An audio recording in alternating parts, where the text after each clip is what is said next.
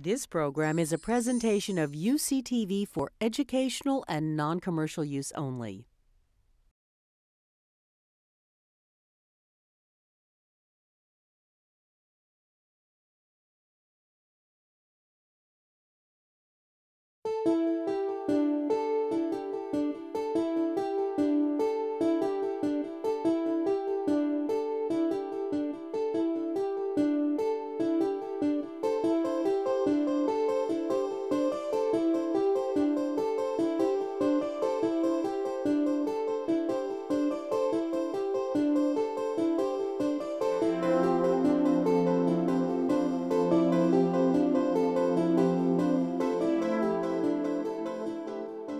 I'm William Lester, Professor of Chemistry and Chair of the Hitchcock Professorship Committee. We're pleased, along with the Graduate Council, to present Dr. Sylvia Earle, this year's speaker in the Charles M. and Martha Hitchcock Lecture Series. As a condition of this bequest, we're obligated and happy to tell you how the endowment came to UC Berkeley. It's a story that exemplifies the many ways this campus is linked to the history of California and the Bay Area. Dr. Charles Hitchcock, a physician for the Army, came to San Francisco during the gold rush, where he opened a thriving private practice. In 1885, Charles established a professorship here at Berkeley as an expression of his long-held interest in education.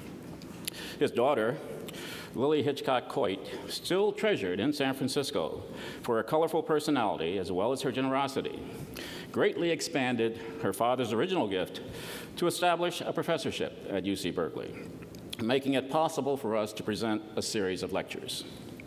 The Hitchcock Fund has become one of the most cherished endowments of the University of California, recognizing the highest distinction of scholarly thought and achievement. Thank you, Lily, Charles, and now a few words about Dr. Earle. World-renowned marine scientist Dr. Sylvia Earle is president of the Sea Alliance, a nonprofit whose mission is to create awareness of the ocean's importance to all life, explore global waters, and inspire conservative action. In 1992, she founded Deep Ocean Exploration and Research, which pioneers technologies for scientific ocean research and exploration.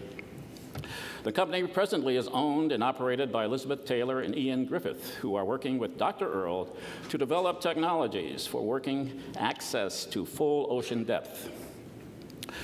Through Mission Blue, Dr. Earle, Sea Alliance, and a growing number of partners are working to establish Hope Sports, regions rich in marine biodiversity that, with protection, can help restore areas damaged by human activities and natural disasters. Early in her career, Earle led the first team of women aquanauts during the Tech-Type project. Among several diving records, she was the first person to dive solo to a depth of 1,250 feet without being connected to a support vessel. Dr. Earle has authored more than 80 publications, has led 100 expeditions worldwide, and logged over 7,000 hours underwater in connection with her research. She is an explorer in residence at the National Geographic Society and was the U.S. National Oceanic and Atmospheric Administration's chief scientist from 1990 to 1992. Earle received her B.S. from Florida State University in 1955. And her MA and PhD from Duke University in 1956 and 1966, respectively. In addition, Dr. Earle has been awarded 20 honorary degrees. Dr. Earle has been awarded numerous honors for her extensive and illuminating work in oceanography. She is a recipient of the Netherlands Order of the Golden Ark and is a member of the National Women's Hall of Fame and the American Academy of Achievement. In addition, Earle has received medals from the Explorers Club, the Lindbergh Foundation, the National Wildlife Federation, and the National Parks Conservation Association. She received the 2009 TED Prize and the 2011 Royal Geographical Society Patrons Medal. Please join me in welcoming Dr. Earle.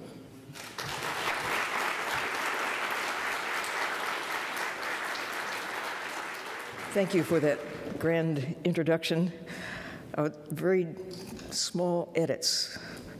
First, it's conservation, not conservative. Although the roots are much the same. If you want to be a conservationist, you really want to take care and protect the wild world and keep things in good shape. Nothing wrong with that. The other was Hope Sports, which I think is a great idea, but it's really Hope Spots. and by that I mean places like the Grand Canyon, like Yellowstone, like the national park system as a whole. But in the ocean, we have been lacking the kind of protection that over much of the 20th century has grown into, globally, about 12% of the land invested in some way to protect nature. In the ocean, we're lagging far behind, with a tiny fraction of 1% where even the fish are safe. About 1% overall that is protected with some kind of management regime, such as here in California, with a new network of protected areas along the coast and the 4 marine sanctuaries, national marine sanctuaries, including the Farallones just offshore, Cordell Bank just up the coast a bit, and of course the Monterey Bay National Marine Sanctuary that goes far beyond Monterey Bay. It's about 5,000 square miles of ocean. But sanctuary is perhaps not the right term to use for any of these or the Channel Islands National Marine Sanctuary, because the squid aren't safe, the herring aren't safe, the crabs aren't safe. We exploit them inside and outside the sanctuary with about the same degree of latitude, with overarching policies. But it's time that we look at the ocean with new eyes, new respect. That's primarily what I'm going to focus on during this first of 2 opportunities to sound off about a number of things with you. Actually, this is not my first time on campus. My first time goes back to 1966, before most of you were born. I had a chance to work with people in the botany department here and from others who were interested in the marine plants, the algae, the macro algae that live in great abundance along the rocky shores of California and off into deep water beyond. We started up close to the northern edge of the California border and worked our way over the coastline down to pretty close to the southern border of California, camping along the way, gathering samples of as many kinds of creatures as we could find by just snorkeling and looking along the beach. We did not have diving equipment available to us at that time. We've learned so much, so fast during the decades that have followed. I actually spent some time on campus here working on what was my dissertation, preparing it for publication in 1967, 1968. The publication actually came out in 1969. Some of you will perhaps remember the state of the world during that era, when I remember driving onto campus. That would have been about 1968, 69, and there was tear gas all over the place. And I felt a little bit insulted that they were stopping people, not letting them come on campus, but they let me through. I mean, what was it about me that made me okay when some of my pals, they said no, they wouldn't let them on? Well, I'm glad they let me come on campus, because I holed up and worked in the botany department looking at the great collection of marine algae that is housed here. Most of you probably don't even know that it exists, but it's one of the best collections in the world. It documents the history of the kinds of creatures, the plants at least, that live in the ocean over long periods of time before the present, collected by people who have used the herbarium in the botany department as a repository for this great historic record of how things were and how things are, as a guide to imagining how they might be going forward. It's a critical part of being alive right now to reflect on how fast things have changed, not just in 40 or 50 years, and not thinking geologically, of course things have changed over time, but even in the last 10 years, the pace is picking up of how the world, the natural world, is feeling the influence of what we're doing to it. We could see it on the land, and Rachel Carson wrote in The Sea Around Us in 1951 about what sort of a distillation of what was known concerning the oceans of the world for the popular audience, but scientifically sound. One of the great science writers who laced the scientific facts with a good deal of poetic presentation that made it accessible to the public at large. In 1951, 10 years before The Silent World, the Silent Spring was published, The Silent World, Cousteau's beginning in terms of communicating with the public, was 1952. This was a time when we just were beginning to think about what was under the surface of the ocean. Plate tectonics was not known at that time. I think there were some people who thought maybe the continents moved around. No mechanism was identified, though, in the 1950s. Now it's a major scientific endeavor, a whole study, geoscience of plate tectonics, looking at how the continents have moved around, how the seafloor has spread over time. We've learned more about the ocean, literally, since the mid-50s than during all preceding human history put together. And at the same time, I think it's fair to say that more has changed, because since then, about half the coral reefs around the world have either disappeared or they have been affected negatively. I mean, they're in a state of great decline. In the Caribbean, it's about 80% of the coral reefs are gone since the 1950s. Since the 1950s, for heaven's sake, half a century plus a bit. What we've done to the fish in the sea, because we love to eat them, and now we know how to catch them in ways that fish just aren't prepared for our means of finding and extracting and shipping them all over the world. This is new on the horizon. 90%, more or less, of many of the fish that we love to consume, the tunas, the swordfish, the sharks, the creatures that once did not have humans as predators, now we are the principal source of their decline. It's true with so many kinds of creatures in the sea. We knew, going back to the beginning of the 20th century, that we had the power to greatly reduce the number of marine mammals in the sea. At the time, whales and seals and sea lions and otters were primarily thought of as commodities. And it's hard in today's perspective to imagine a time as recently as 1972, when the Richmond whaling station was still, well, that was the year it closed, but it was open until then, taking humpback whales for dog food, for pet food, for oil, for fertilizer. Now we understand, we understood even early in the 20th century that we had the power to greatly reduce wildlife in the sea, even using relatively modest techniques. Fortunately for whales and for us, we realized that while we have the power to eliminate them, and they are valuable as commodities, that we also have the power to protect them.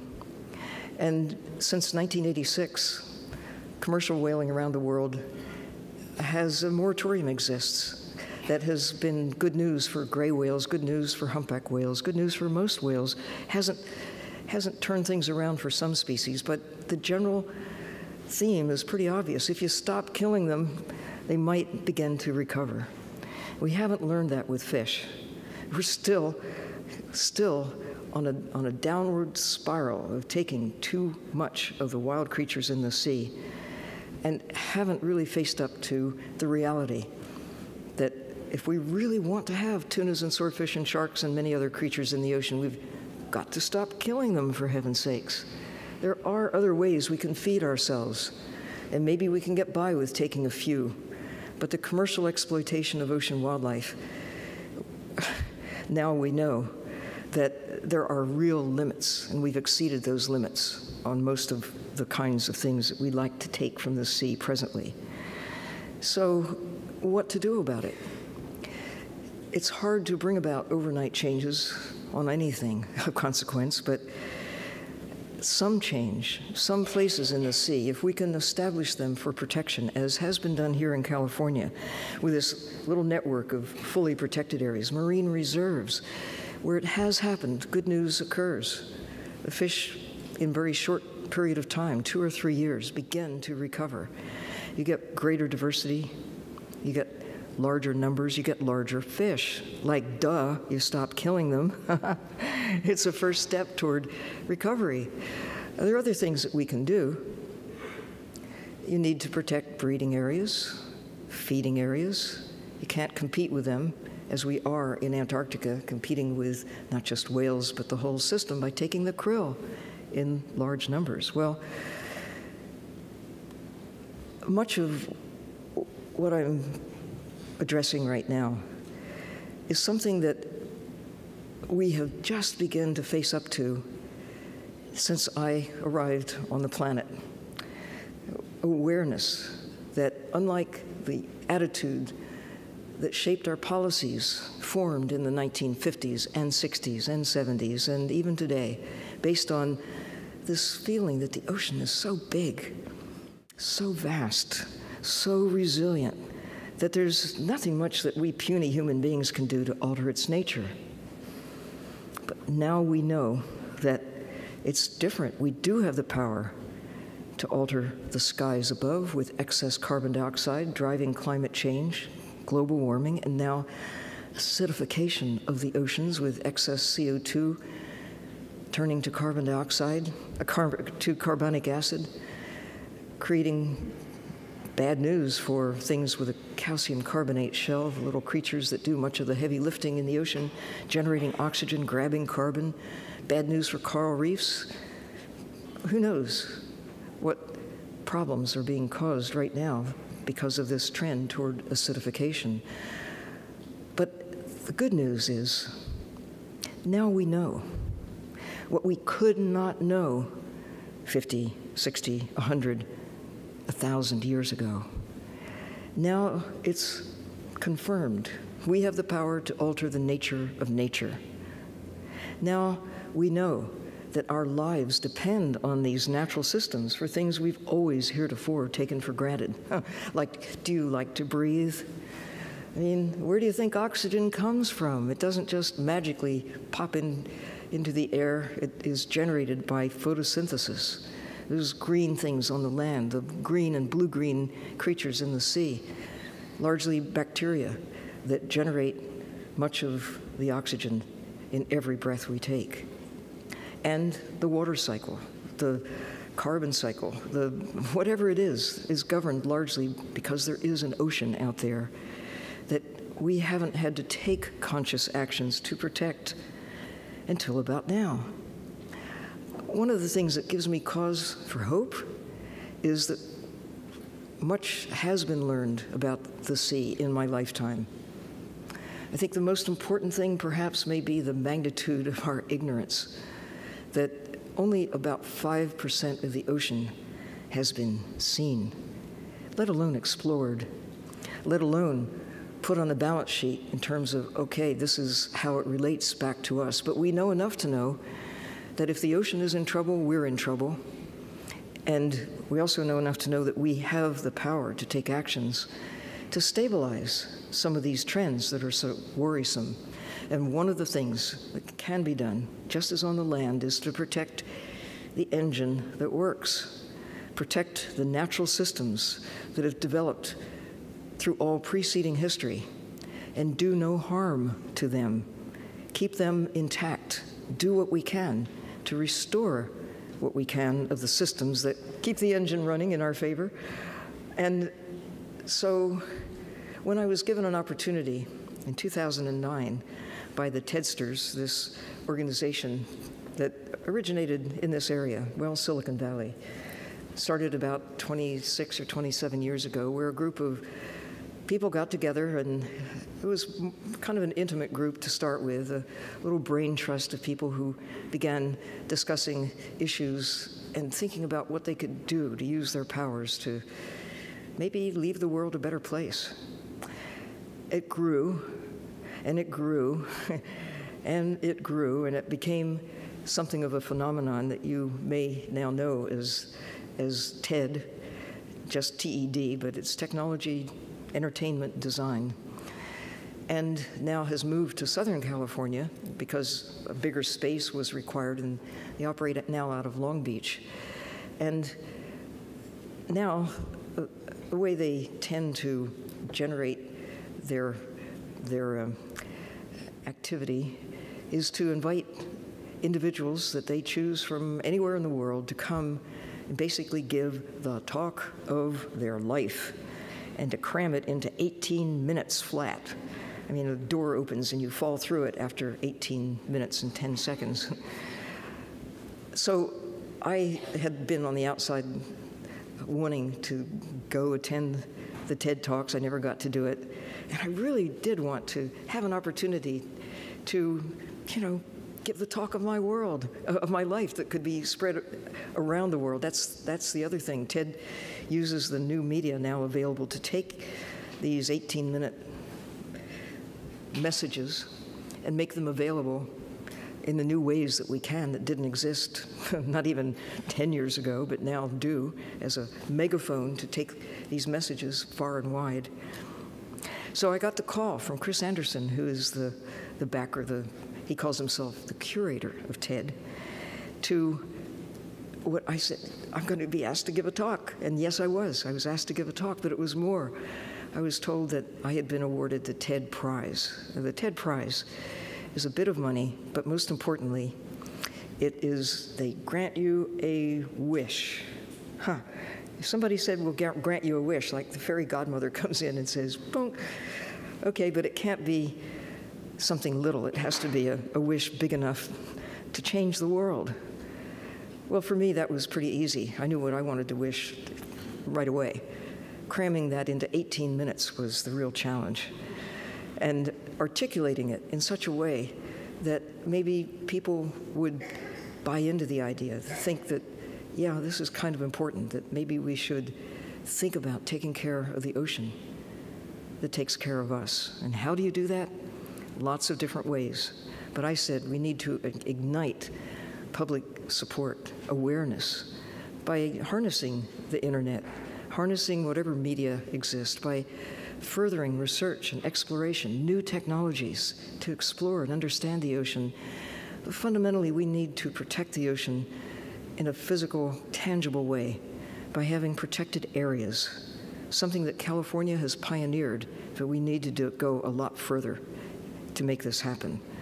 And when you think, here's the world, and a fraction of 1% of it is safe for the life that lives in the ocean, that drives the way the world works, what an opportunity to come along at this point in history, at the beginning of the 21st century, to do for the oceans what those pioneers early in the 20th century did for the land. The idea that some said was the best idea America ever had, the national park system. We need this not just for this country, but for the world, to protect the assets, to protect our life support system.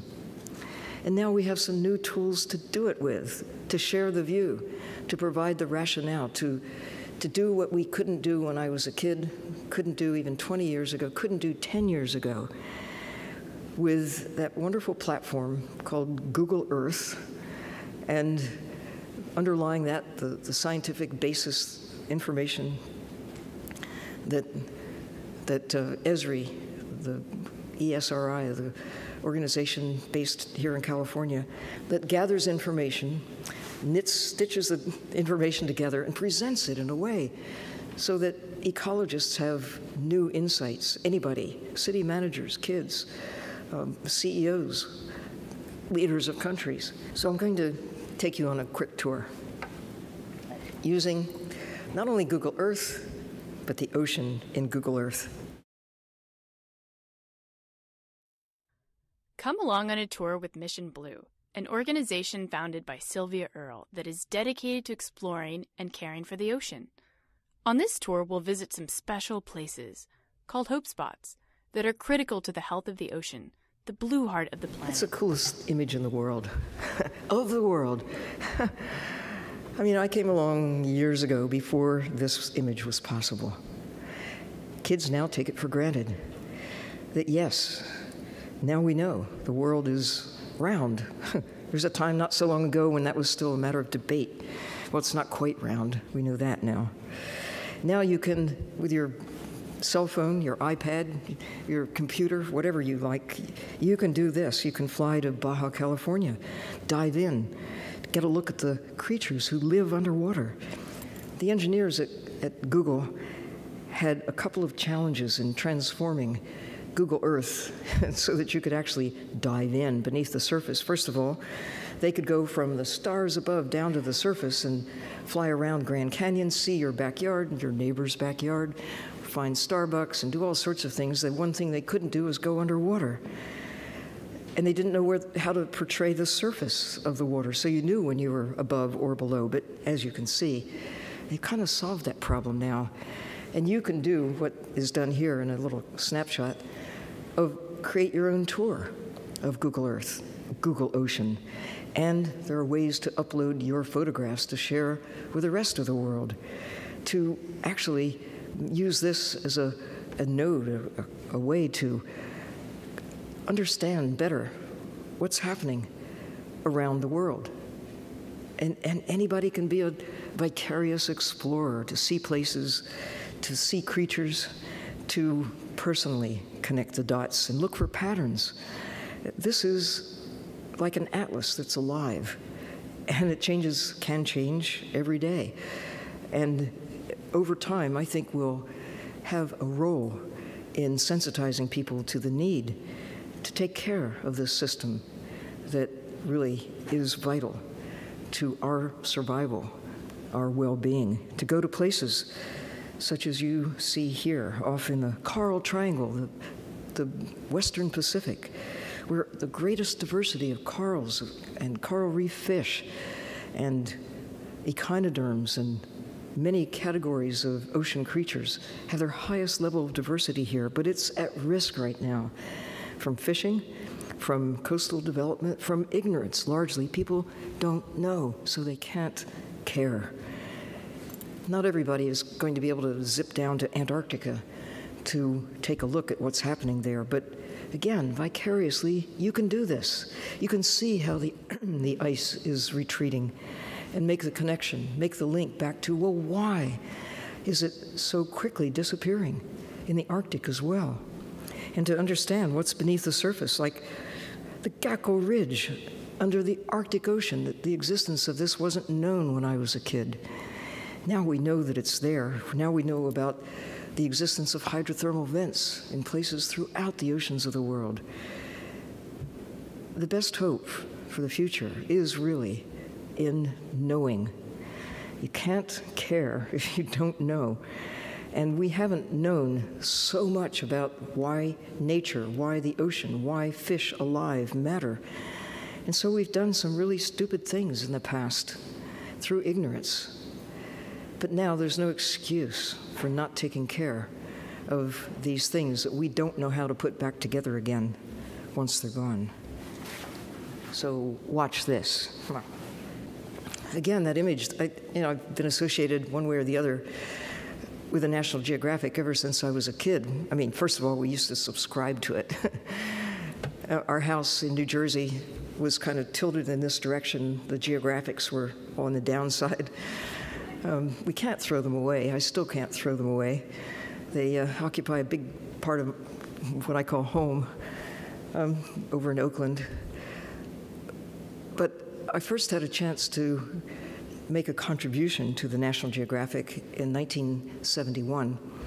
And at the time when they asked me if I would write an article about living underwater, my first reaction as an ivory tower scientist then at Harvard, it was actually 1970 when they asked me, I said no, because scientists don't write for the popular press. If they do, they cross the line even the National Geographic, as distinguished and beloved as it is, at the time for me was as a scientist, it would have put me in a different category. And I wrestled with the idea of whether I should write for the National Geographic after I said no. And what caused me to eventually say yes and write my first article was a curious coincidence. On my shelf, there's a little book by Thomas Huxley called On Discourses, Geological and Biological, where he has a collection of essays. The first essay was to the Carpenters Union in Norwich, England. And he took a piece of chalk out of his pocket, and he describes this in his essay, and showed it to the carpenters and pointed out that here was the history of the North Atlantic Ocean written in the creatures that were in the chalk. And he had a way, he entranced me 100 years after this book was published. And it was the beginning of the book, though. In the introduction, he said, as a scientist, your fellow scientists will scorn you for speaking to the public, but you must do it as a scientist to give back. And the one thing you must do is tell the truth. And don't give in to the temptation to embellish. And that, I now know it's the kiss of death, and that's probably why the scientific community has, over the years, become resistant to the idea of communicating, because often communicating with other than their learned colleagues, the truth gets stretched and stories get passed around, and it's not what you said, it's what others want to believe. But I was motivated to give in and write my first article for the National Geographic, and I was impressed by the scrutiny that they put me through, more than any peer-reviewed journal that I've ever written for. And I mean, I did cross the line, and I did lose some ground, I suppose, as a learned scientist among my colleagues, but now it's somewhat different. Now, I think in part because scientists are really having a hard time being appreciated as, and science, it's not the scientist, it's the science that is, we need to become better communicators, whatever it takes. And now we have new tools to do it. And now the National Science Foundation and other granting institutions not only encourage you to do it, in some cases they really mandate that you find some way to communicate beyond just the usual scientific journals. I hope this is good news, because we need science-based policy. We need science-based conservation, for heaven's sakes. We need to understand the reality to the best of our ability, and to get the public generally to appreciate what we know and what they need to know. So, this is a picture that the National Geographic had nothing to do with developing, but it's still perhaps the best image that has ever been taken in terms of something that will make a difference in the way people regard themselves. I've also come along, not just during this time of great new means of communicating, but also new ways of exploring the ocean. I had the fun of being one of the first people in the country to try scuba. It was 1953. I was taking one of the first classes taught in the country in marine biology. It was at Florida State University. We had 2 scuba tanks. I had 2 words of instruction: breathe naturally. And it's really important to do that. Don't hold your breath while you're going up and down in the water column. And it kept us alive. And later we learned a lot of other things that we needed to do to stay alive. I think it's fantastic, wonderful, a blessing that we have now developed new means of exploring the ocean. And there are millions of people who have taken the plunge, put on a mask and flippers, a tank, been able to go down to 50 meters or so beneath the surface, get acquainted with the blue part of the planet, this little blue speck in the universe that is special. I've had a chance to live underwater on 9 different occasions. And this is the most recent underwater laboratory in existence, the Aquarius. It was launched more than 20 years ago. It's still working away down in the Florida Keys. And I mean, you can submit a project and perhaps do what they call be an aquanaut. I got to be an aquanaut first in 1970 for the Tektite project, living underwater for 2 weeks. At first, they didn't know whether women would be allowed to participate because they hadn't thought to say no women should apply. But when a number of us did, and the projects and our qualifications seemed to be pretty good, the head of the program made history of a sort, Jim Miller, had a happy marriage, I think, and had a good mom, because he said, well, shall there or shall there not be women? Well, half the fish are female. I guess we could put up with a few women. And they did. They put up with us.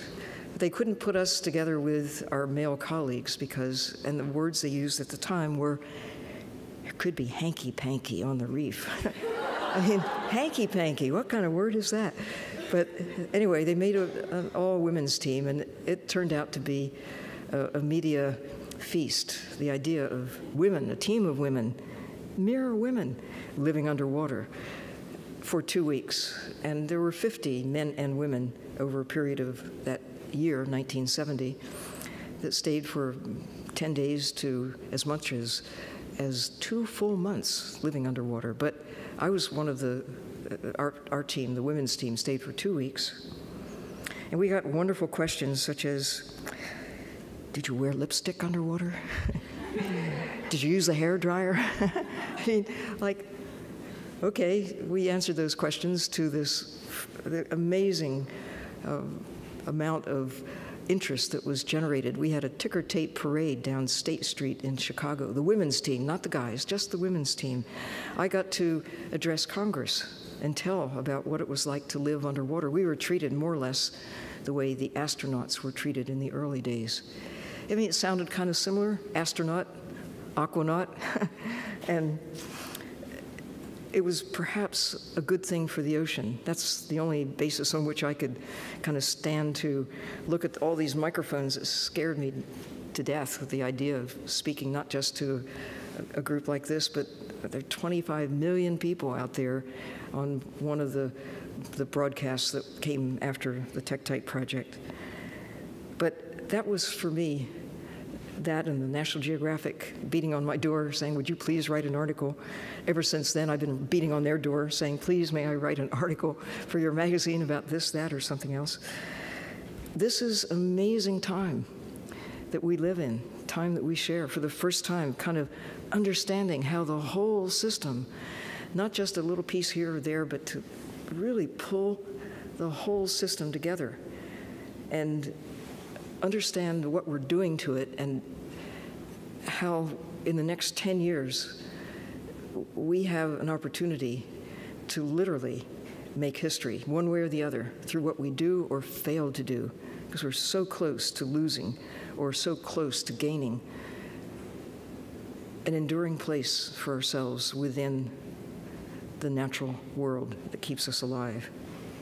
So part of it is having the tools to get out and explore. I, in 1979, had a chance to use this suit. I'll talk about it a little bit more tomorrow night when we talk more about technology. But it seems so primitive in a way to just go down and walk around 1,000, 1,200 feet beneath the surface. We can go 1,200 feet every other direction with no real issue. But imagine just going 1,000, 2,000, 5,000 feet under the surface of the ocean. It's still a big deal. But I love the new technologies that have come along just in recent years. Little submersibles that are so simple to drive that even a scientist can do it. And I'm living proof, you know. Get in like a little sports car and take off 2,000 feet down beneath the surface. Or another version, the deep rover that I actually started 3 companies, but the first one was to try to develop systems that would take scientists down to explore the ocean personally. And that goes to 1,000 meters. This is the 2-person version of the deep worker that's built up in Canada. There are about 20 of these systems, the single and dual deep worker systems. It's not quite enough yet to be like Hertz Rent-A-Sub, but it's getting there. You know, it's maybe in a few years it will be kind of like that. So you want to spend the Saturday afternoon going off to Monterey, not just diving along the beach in the kelp forest. That's really cool, and I love it. But there's a difference. If you go down to 100 feet, you can still see kelps. You can still see the sea lions and the otters. But go down to 1,000 feet, and it's not that far. 1,000 feet. The place is owned by echinoderms. There are basket stars. There are brittle stars. The place is just alive with another group of animals that you don't see at all on the land or in freshwater. They're only in the ocean, and oh, are there ever a lot of them. And they're beautiful, and they're important. But what do we know about them? What does the average person who lives in Monterey know about the starfish that live a mile offshore and 1,000 feet down? Practically nothing. It is changing because we now have aquariums like the Monterey Aquarium, the best in the world. And of course, the Steinhardt Aquarium, it's one of the oldest in the world. And down on Pier 39, there's this great aquarium that brings in, I think, something like 2 million visitors a year, a halfway house for fish and people to get acquainted in ways other than, you know, a lot of people see fish swimming with lemon slices and butter, but seeing them swimming in an aquarium, or best of all, go down in the ocean, go deep in the ocean. Here's the irony. Here we are with this great space program. Yeah, it's cutting back a bit, but still, you know, we've been to the moon. We have sent probes out beyond our own solar system, but we only have a handful of vehicles that can go as much as half the ocean's depth. This is one of the 2 Mir subs that Russia owns. Actually, they have 3 subs now that can go to 6,000 meters. France has one. Japan has one that goes to 6,500. India is building one to go that deep. China is building one to go to 7,000 meters. But nobody's building something to go to full ocean depth, that is to 11,000 meters, except through private initiative. Not governments, but we have Richard Branson and Jim Cameron, private individuals with their own money, backing something to push the envelope, to be able to solve the problem that actually was solved with government funding going back to 1960, when the Trieste made a dive to the deepest part of the ocean once for 20 minutes. But once you get there, what do you see? Coral reefs, sponge reefs, life, from the surface to the greatest depths. Critters everywhere, every drop of water. Craig Ventnor, with his great project on the human genome, has now turned his attention to the sea, looking kind of at the genome of the ocean, looking at how many of what kind of microbes live in a spoonful of water, spoonfuls of water being taken all over the world, and finding the enormous diversity of life at the microbial level that we didn't even know existed going back to when I was a kid, or even 20 years ago. What else is out there, down there, that we are just beginning to explore? Now that we have tools to get there, to try to understand what are starfish worth? I don't mean in terms of pounds of starfish meat, but what are they doing? What are sponges doing for the ocean? And how does all this relate back to us? It's like Aldo Leopold said about the diversity of life, the nuts, the bolts, the cogs, the wheels that hold the world together. Which ones can we afford to lose? Probably none. At least at our risk do we lose diverse creatures that each has a role, a place in the sea, in the way, making the world function as it does. Right now, most people, if they think about squid at all, they think calamari. Even here in California, where there's a somewhat more enlightened attitude about life in general than in many parts of the world, it's open season on squid. And yet, if you look at the ocean and how it works, The last creatures we would want to kill would be the squid. They're the middlemen, low on the food chain, that are so important to birds, to seals, to sea lions, to otters, to fish, to the chemistry of the ocean. Food chains that result every step of the way, taking food in, putting nutrients out, that drive the phytoplankton, that drive the food chain, that drive the oxygen cycle, that drive the carbon cycle, that drive the way the world works. We need this engine to function for our sake. I mean, I am a squid hugger. I love squid. They're just such great animals. I've had many encounters with them where they get probably frustrated with humans who look at them. They go through all this repertoire of changing their colors and shapes, and it's true with octopuses, and all the cephalopods are just amazing in their ability to communicate with color and perhaps with bioluminescence, and we can't do that. We probably look like idiots out there. All we can do is bubble.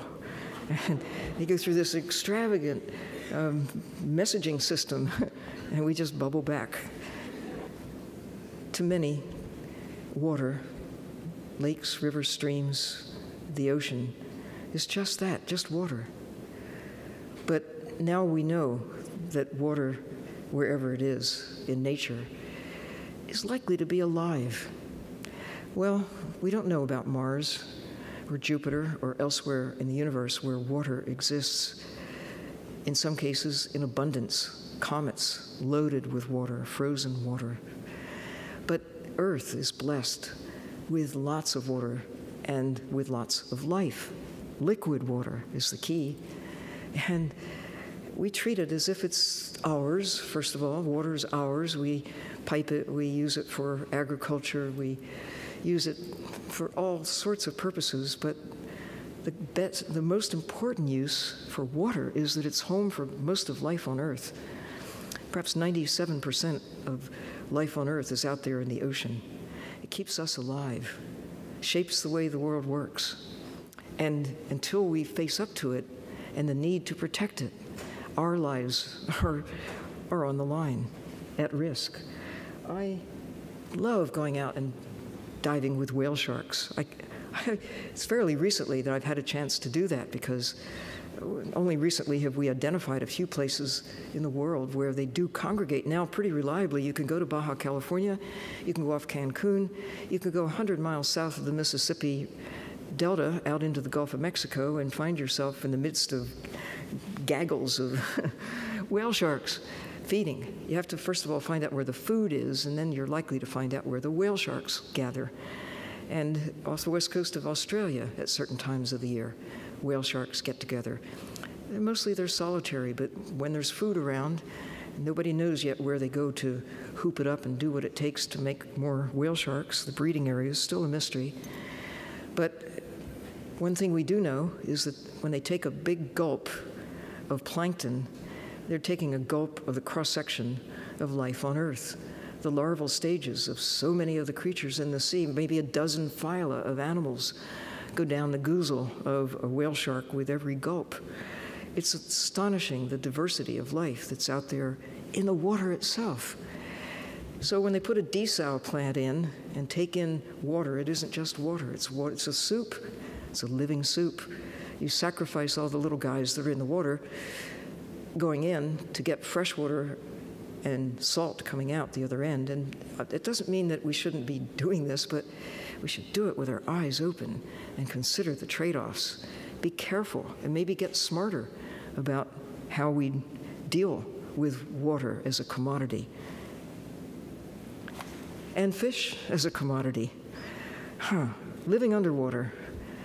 That first experience, and every time since, and now every dive, every time I put my face in the water, I'm aware that every fish is different from every other one. And if a fish came sailing through this room right now and looked around, they'd probably think that all people look alike. And that's the attitude that I had about sardines or grouper or even squid. You see a big flock of them, a group of them, and they do look pretty much alike. And then when you spend time with them, quality time, like day and night, get to know individuals, you realize they have different faces, different behaviors, different attitudes. You can tell them apart. Every person on the planet, whoever has been, ever is now, or ever will be, is different. Every cat, every dog. I know it about every cat. You know, for sure. But it's such a, I mean, why is it taking us so long to realize that every sardine is its own self, different from every other one, with its own little DNA fingerprint? It's a revelation, coupled with a revelation new in my time, that the connectivity, the DNA, the RNA, the chemistry of life through all forms of life is remarkably similar. Each of us shares so much in common with every cat, every pine tree, every jellyfish. That's the miracle of life, the great diversity, the infinite diversity, and the great common ground we all share. It puts us as part of this system. It's all connected. No two parrotfish that look exactly alike with freckles on their nose, or speckled rays, or spotted little trunkfish, or angelfish, or you name it. Now we know. Now that we know, there's no excuse anymore for continuing to behave toward the ocean as if it's just a place to take stuff out and put things in. We need to understand and respect the ocean with new eyes, new understanding, and new policies, new ways that are not just good for the fish and the reefs of the ocean, whales and whatever, but it's really important to us. So extracting wildlife from the sea, using trawls that scrape the sea floor, like bulldozers catching songbirds in a forest, scrape them up and shake out the forest, throw it away, and take a few pounds of protein. We're destroying much of the ocean with these heavy-duty, damaging techniques that 50 years ago, 40 years ago, even 25 years ago, maybe there was some excuse because we didn't know what we now know, how vulnerable the ocean is to our actions.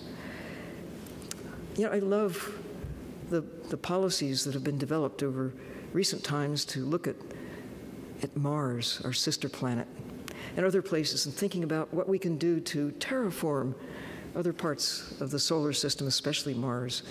And yet, you look in our backyard and we're kind of doing the reverse.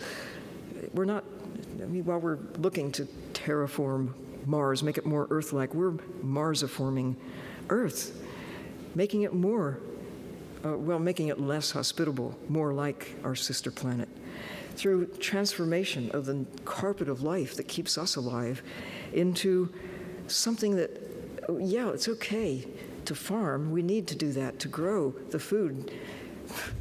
In 1800, it was 1 billion. When I came along, it was 2 billion.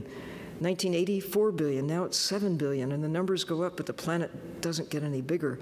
But we can't just do to the entire planet what we've done to a big chunk of it, transform the natural systems that keep us alive into something else. We need to get better, smarter, more efficient, more effective about using the assets instead of burning through the assets as if it's all about us, all about now, if we want to have a future for humankind.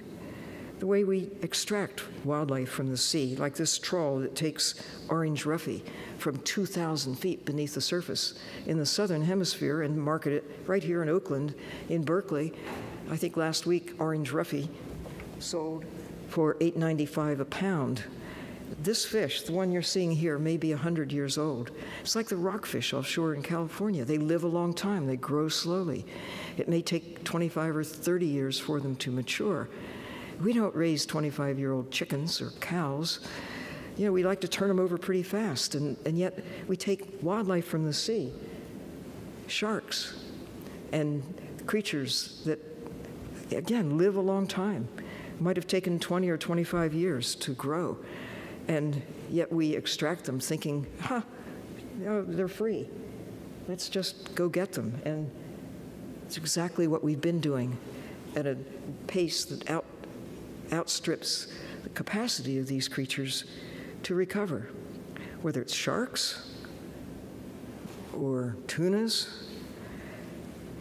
Where is our capacity as brilliant creatures that we are to think of a tuna fish as good only in a sandwich or in a salad or sushi or sashimi. I have actually stood next to MIT engineers watching them sigh with envy at images of bluefin tuna and other streamlined fish while they try to figure out how to learn from their efficiency and capture their secrets with robo-tuna, with creatures that might emulate in engineering terms what they do naturally, capturing the energy from as they move their tail back and forth, little whirlpools are formed and power them at a speed faster than a nuclear submarine, 50 miles an hour through the water.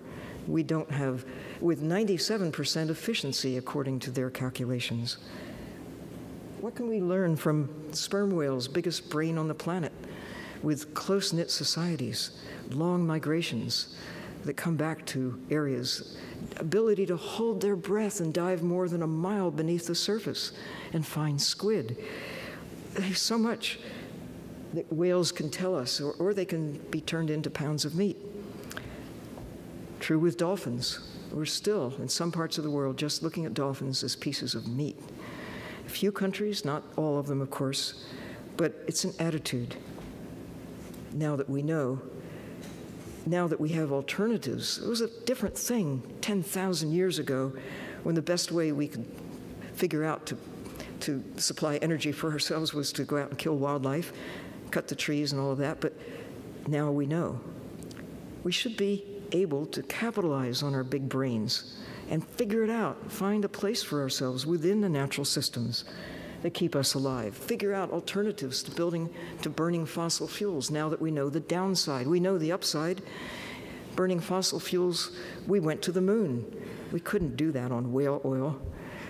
Using fossil fuels, we travel the planet and are learning things that we couldn't know without burning through those assets in the short period of time since the middle of the 20th century.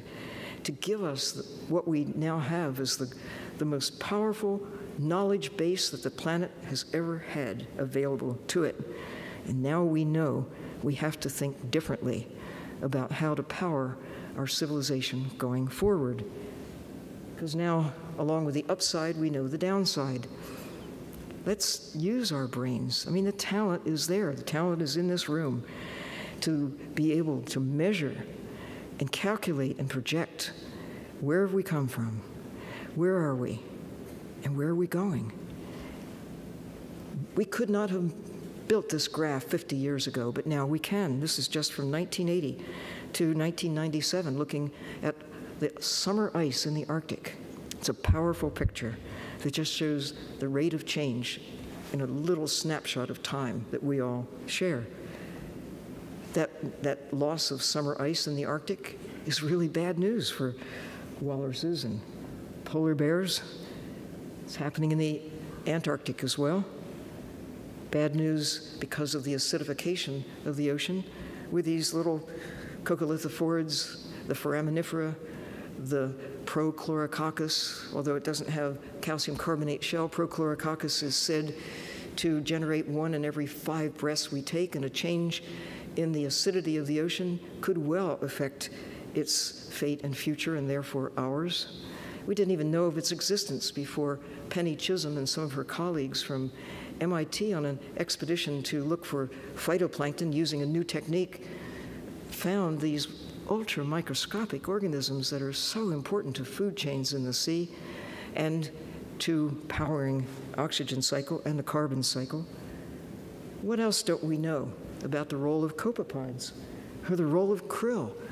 We do know that they're critically important to food chains in the sea, but what are we doing to the ocean that could alter their fate and therefore modify coral reefs? And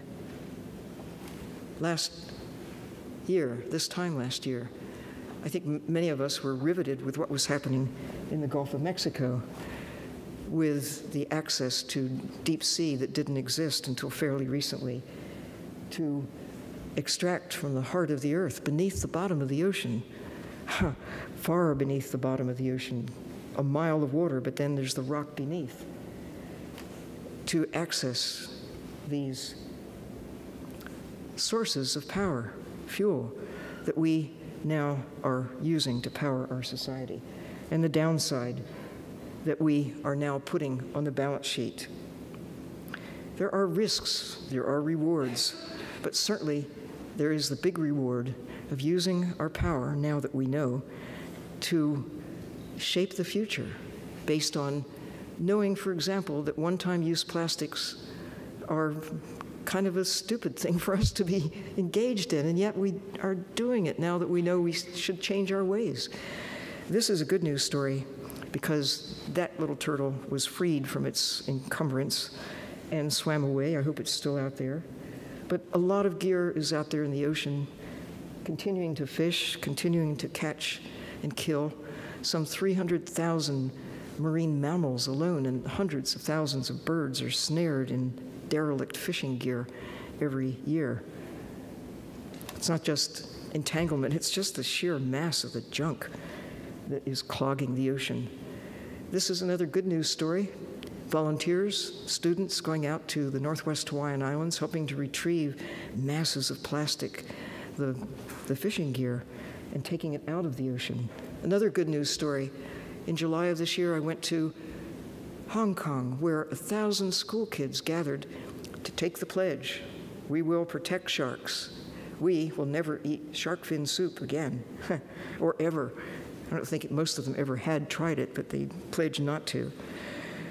Here in California, just a week ago, Governor Brown signed a legislation making it illegal to have trade in shark fins. Yahoo! Yay! The good news, people do care. And that's why I am a hopeaholic. I think that armed with knowledge, the ability to communicate, to gather and disseminate information, and to bring the community together, not just the scientists, not just the policymakers, not just the artists, not just the historians, not just the writers, it's everybody. I personally have a vested interest in all of this because I have 3 children, I have 4 grandsons, 2 of them here, and they remind me, we've got to figure out which way are we going, you know? We have a choice. We do have a choice. What do you like? The blue one or the red one? I like the blue. We're edging toward the red through our actions. More CO2 in the atmosphere, more like Mars. Less water, water that is not usable for us. Less life.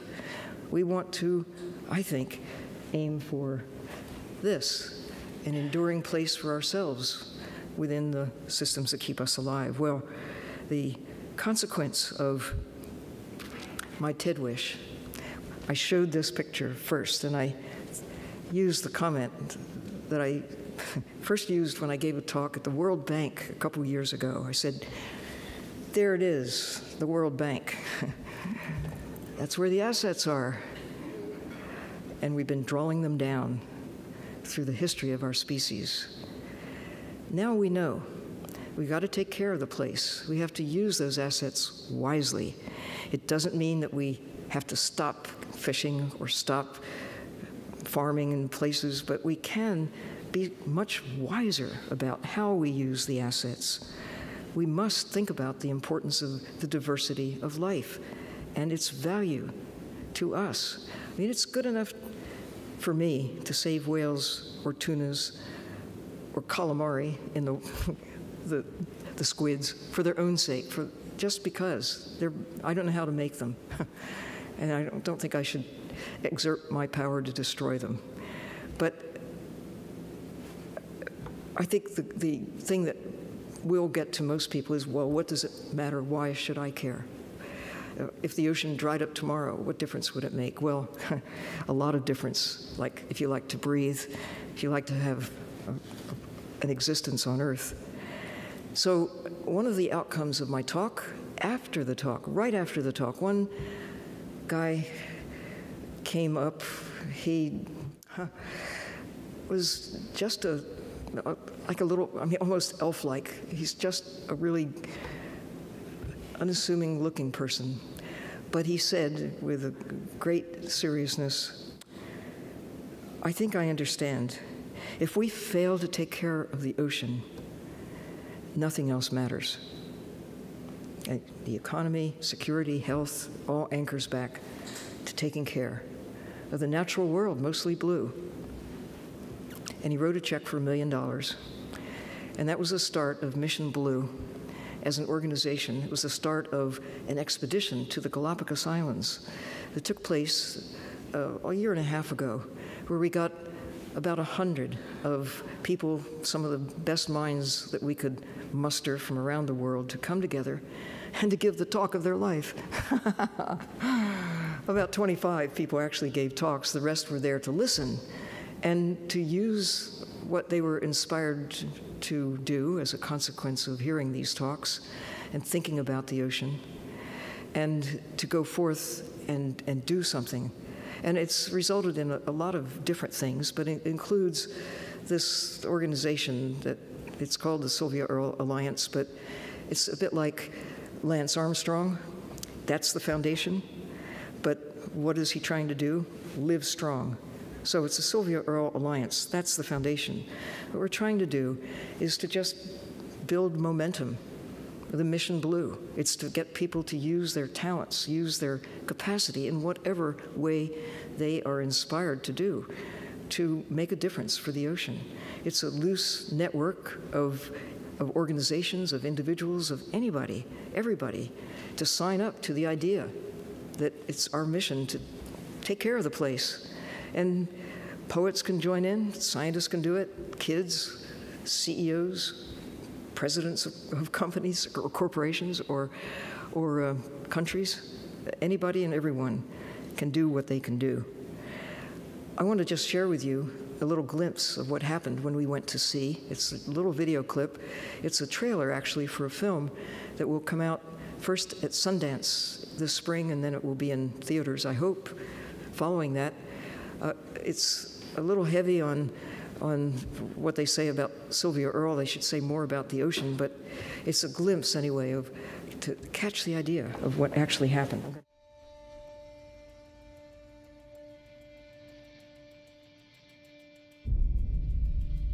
50 years ago, when I began exploring the ocean, it seemed at that time to be a sea of Eden. But now we know. We are now facing paradise lost.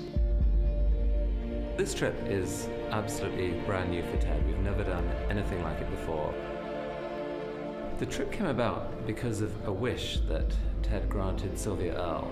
I hope for your help to explore and protect the wild ocean in ways that will restore the health, and in so doing, secure hope for humankind.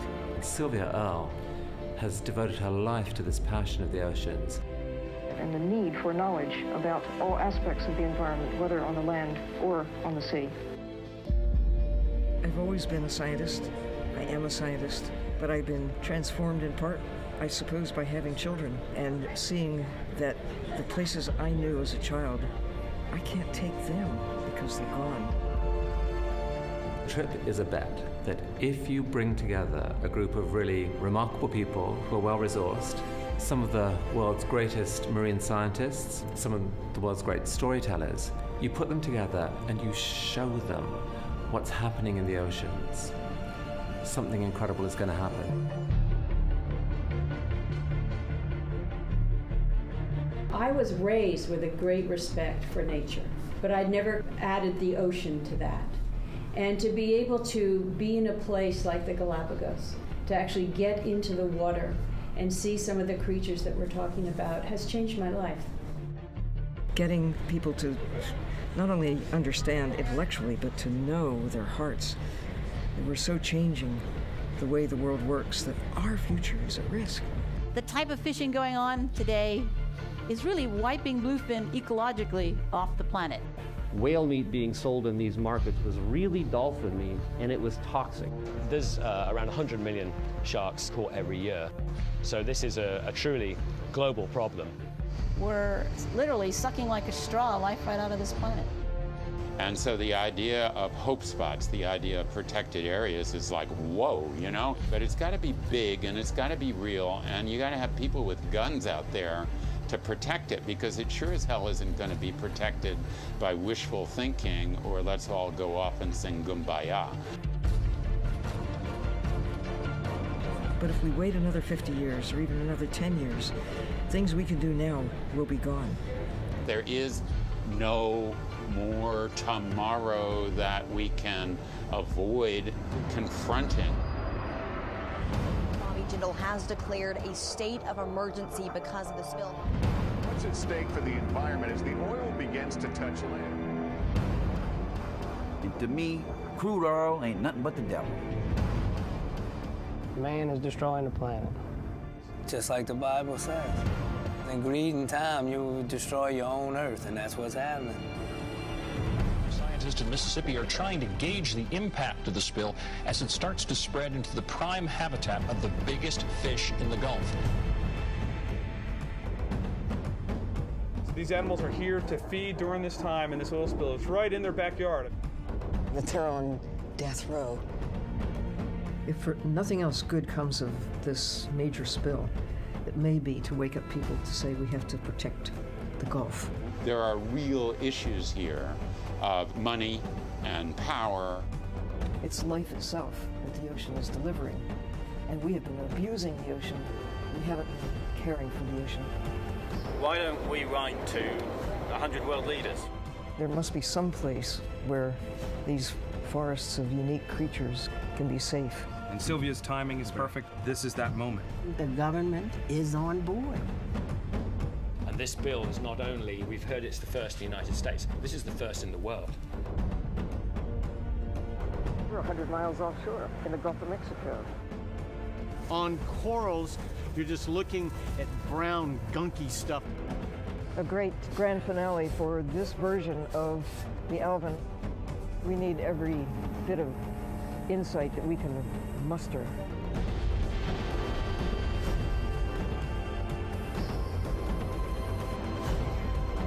The ocean is alive. Without the ocean, life on Earth simply would not exist. I do not want to envision a world for our grandchildren and great-grandchildren that doesn't have orcas, that doesn't have hammerhead sharks, because we're all connected. I'm here because Sylvia Earle is one of the most remarkable women on Earth. She's the real thing. She's a person who has committed herself and everything that that commitment implies. And we need more of that. We have the capacity to protect the systems that keep us alive. We still have a chance, but now's the time.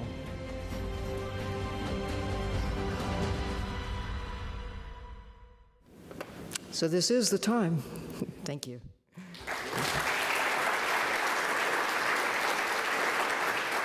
Hi, my name is Chris Pinsetich, and I work at the Turtle Island Restoration Network.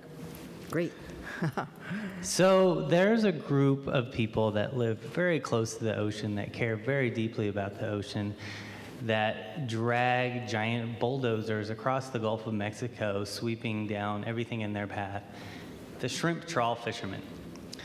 How do we communicate to them that this livelihood that they care so much about is something that is, while profitable, causing huge devastation to the Gulf of Mexico ecosystem? It's a tough question, but one answer that I wish I could snap my fingers and make happen is to take them down to see what it's like. It's transformative. Actually, out there in the Gulf, when I was with the whale sharks, diving with them, it was actually a charter fishing boat. This was just sports fishing, but the crew consisted of individuals who were commercial fishermen.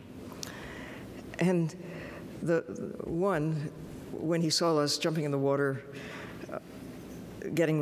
he wasn't intending to get in the water with him, but he couldn't resist it. So he grabbed a pair of fins and snorkel, and he went in the water.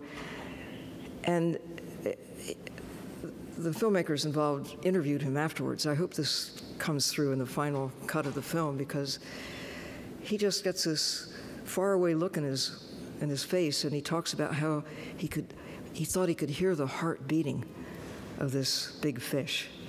And he'd never been in the water with a fish before. Never done it. But we were all doing it, and the big fish was right there. He just couldn't stand it. If I had a submarine available to take people down to just look, people who eat the shrimp are part of the problem.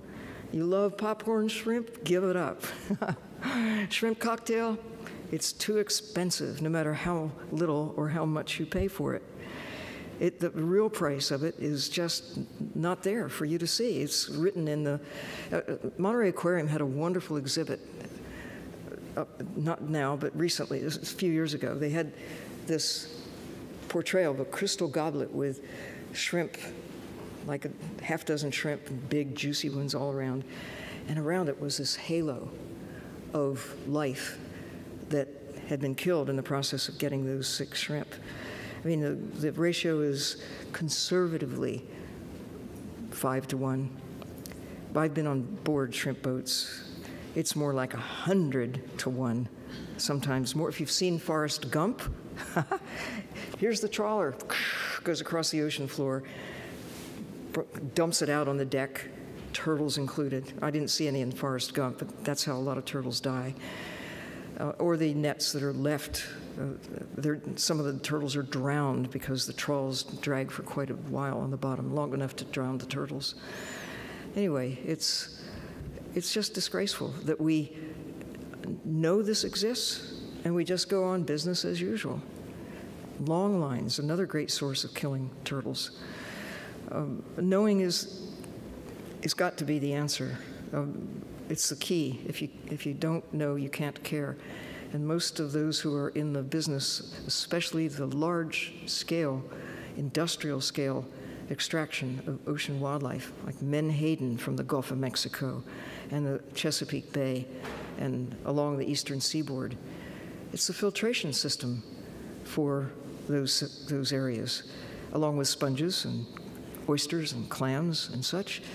And it's part of the food chain. It's part of what makes the ocean work. And we can get away with taking a few, but we can't do it on the scale that we're using the techniques that we're now imposing. So I don't know a straight answer to your question. Short question, he did his job. Long answer, sorry about that. But it takes some real thinking and ideas that you might have. It's not the fishermen's fault. They thought when they started, hey, this is what we do. Nobody thought that there was any problem with killing all these starfish and other things that are dragged up from the ocean floor. But the fishermen do know. I did spend some time, I spent a lot of time around the Gulf, and just a few weeks ago I was up in Martha's Vineyard, the center of the universe for early whaling. They've seen the transition, whaling, cod, and now, but they're, I think, small-scale local fishing, sensitive to having an enduring place within the system, could work, might work, but whatever it is has to be coupled with large-scale protected areas where you leave the system alone. If you want to have birds, you can't just slaughter them on a wholesale basis. We did that with passenger pigeons and the Carolina parakeets and Eskimo curlews. We know how to exterminate the great auks. We've done that. What we don't have clearly a vision for is how do we keep these creatures as a part of what keeps us alive? We need to start at the earliest age to get kids locked into that as a mission in life. The fishermen in the Gulf, the kids aren't looking to that as a way to make a living. They're not. They can't. It's not much of a living now. Ed Almanza with Laguna Ocean Foundation. I wonder if you might say something about how these hope spots are selected. How are the hope spots selected? Well, it's like open season for hope spots. a colleague of mine, a fellow explorer in residence at the National Geographic, Enrique Sala, who was at Scripps for 10 years and really focused on pristine areas to protect. And I really wholeheartedly endorse that. Find those places that are still in great shape and do everything you can to not let them be destroyed, like Raja Ampat out in the Western Pacific, like the Northwest Hawaiian Islands, still in pretty good shape. Looking at the deep reefs almost everywhere, in the high seas, there's still reason for hope that if we act now, we can maintain the integrity, and they'll help restore some of the areas that have been diminished. So using the new techniques that are out there, high diversity is one measure, water quality. Another measure is how realistic is it? Is there any reason, any possibility that you can actually make this happen? Good news, just earlier this year, the UK has declared the biggest fully protected area in the ocean, 500,000 square kilometers around the Chagos Archipelago in the Indian Ocean. Beautiful coral reefs, no fishing allowed. I have a small sea story about the Northwest Hawaiian Islands, about how that was selected. It took about 10 years of people building a database, making a case for why this matters. There's the monk seal. That's their primary habitat. And there are only about 1,000 of them left in the world. So either you take action to protect them, or we're going to see them go the way of the monk seal that was in the Gulf of Mexico and the Caribbean. The last one seen in 1952. They're gone, all gone. So Jean-Michel Cousteau did a film about the Northwest Hawaiian Islands, a series of films, actually, 4 films. And Laura Bush, unlikely person one might think, but she does really care about nature. And she made a trip out to the Northwest Hawaiian Islands, to Midway, was just appalled at the mass of plastic out there, seeing those poor albatrosses just stuffed, the babies dead, plastic spilled out all over the ground. So one thing led to another, and she invited Jean-Michel to come to the White House and show his film. And a little list of 50 people were selected. I got to be one of the lucky ducks to be invited. And nobody really expected that she would show up, but she did. And more than that, so did George. And it must have been a quiet week in Washington, or on the planet as a whole, because they both came. And we watched the film, had popcorn, drank sodas, and then were invited to dinner in a room about this large with tables for 6 people, and each of, all set up. We went through a line to fill our plates, and I had invited a guest who was a little ahead of me in the line. She sat at the table, and this guy came and asked if he could sit next to her, and it was the President of the United States. And so she said yes, he could sit with her. And then Jean-Michel came and sat next to him. That was his rightful place. And then the head of the Marine Sanctuary Program, Laurie Arguelles Foundation, and her husband. And there's one seat left, and I started walking toward my friend, and then I saw who she was with, and then I started to back off because I didn't think, I'm just a guest here. But my feet kept going anyway. And I took my place, and we had an hour and a half over dinner without any watchers or anything. We talked fish. And I remember hearing myself saying, because Bush likes to fish, that if there are to be fishermen, you've got to have fish. Duh. And if you are to have fish, you have to protect the places that they live, breeding areas, feeding areas. They have to have space. We can't take them anywhere in any numbers at any time, and that's what we've been doing to fish, and that's why he didn't know that 90% of many of the big fish are gone. He didn't know that less than 1% of the ocean was really protected. At that time, it was less than 1%. Because of the 10 years invested in making a case, and people, individuals and organizations making a case, it was kind of an easy nudge, but it was still unexpected that when he left that night, he called over to the group to Jim Connaughton, who's the head of CEQ, Jim, I want you to make it happen. This should be the biggest area. They had 3 sizes, small, medium, and large. He said, we want the biggest area, and we want it to be no take, no fishing. You got that, Jim? Everybody was swept away. We thought it was going to be another place like the Monterey Bay Marine Sanctuary, that is a managed area, where fishing would be fine. You just, you declare it a sanctuary, but you let things go on pretty much business as usual with some constraints. And certainly the idea that you would educate people to care for the place. But no, he said no take. To make it happen meant Jim Connaughton went off in a huddle and resurrected the technique that Teddy Roosevelt used to establish some of the biggest and best national parks in the country.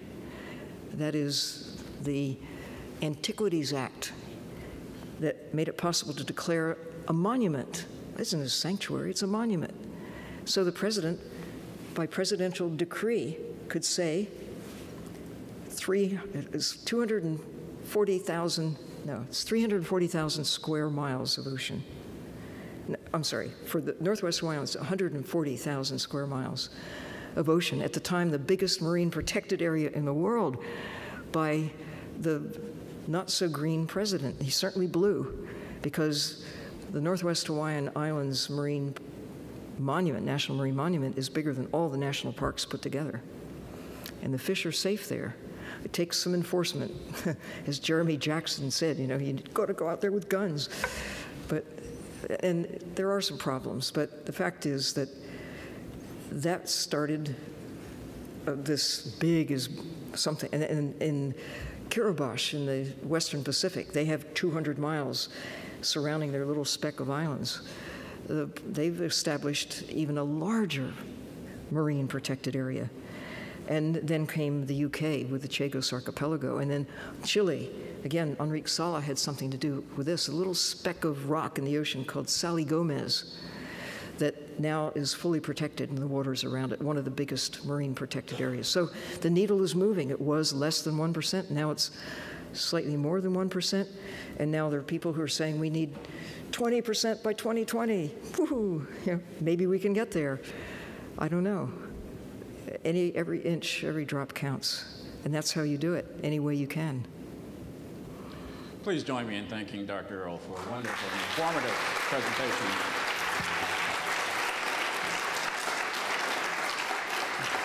Thank you.